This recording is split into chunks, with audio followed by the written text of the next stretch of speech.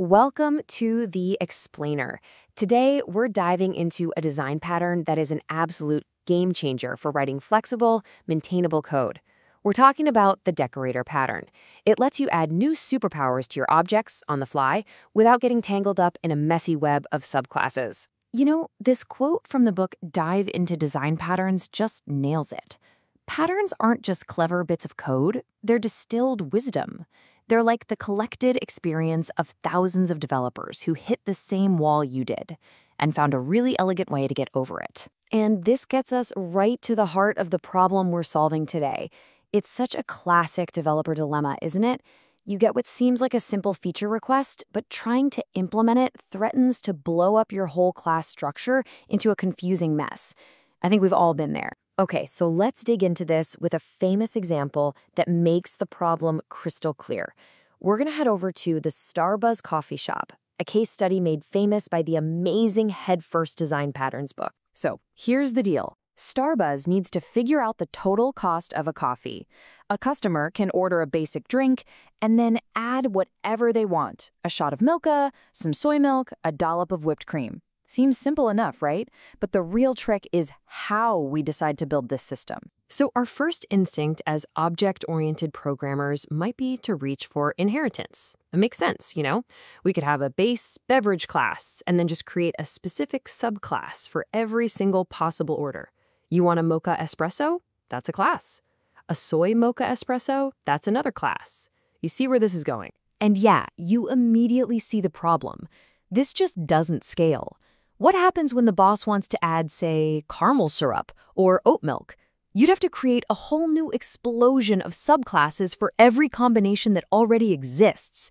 This is what we call a class explosion, and it is a one-way ticket to a codebase that nobody wants to maintain. Okay, before I show you the beautiful solution to this, we have to talk about one of the most important principles in all of software design. It's a philosophy that helps us build flexible, resilient systems instead of rigid, brittle ones. This is the open-closed principle. And when you think about it, what it means is pure genius. Our code should be open for extension, meaning we can add new functionality to it, but it should be closed for modification. We shouldn't have to crack open existing, tested, working code just to add a new feature. So, with that brilliant principle in mind, let's look at how we can build a much better solution for Starbuzz. We're going to use the Decorator Pattern, which perfectly follows that open for extension, closed for modification idea. See, instead of inheriting, we're going to compose. We start with our basic object, a house blend coffee. Now, to add mocha, we don't change the object, we literally wrap it in a mocha object. Want whipped cream on top of that? No problem. We just wrap our new mocha object in a whip object.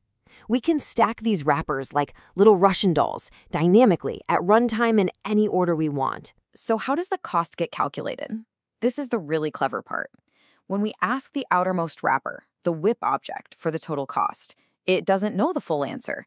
It just says, okay, my cost is 10 cents, plus whatever the thing I'm wrapping costs. Then it passes the request down.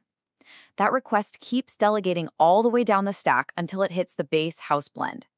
Then the final answer gets built as each wrapper adds its own cost on the way back up the chain.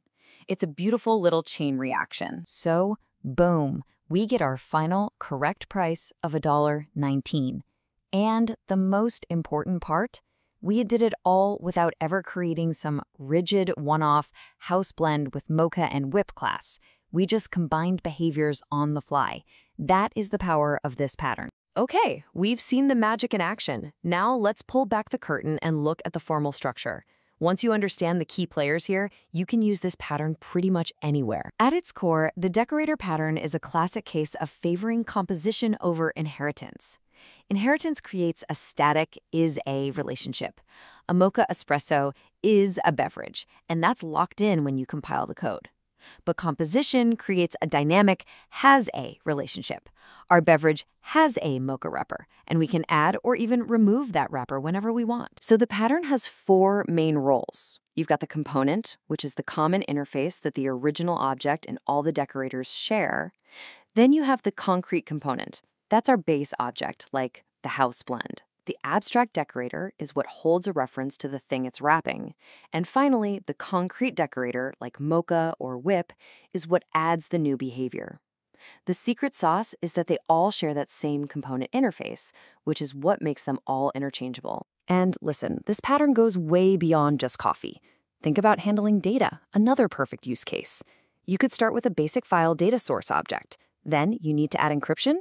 Just wrap it in an encryption decorator. Then you need to compress it? Fine, wrap that whole thing in a compression decorator. You're layering on new responsibilities one by one without ever touching the original code. All right, let's bring this all home. Let's talk about where you've probably already seen this pattern without even realizing it, and then we'll sum up the key takeaways. This is so cool. If you've ever worked with Java's input/output streams, you've already used decorators. A file input stream gives you basic byte-by-byte reading from a file. But to add more efficient buffered reading, you just wrap it in a buffered input stream. You're literally decorating the original stream with new capabilities. So what are the trade-offs? I mean, no pattern is a silver bullet. The pros are huge. You get incredible flexibility. You can add and remove behaviors at runtime, and you're perfectly following the open-closed principle.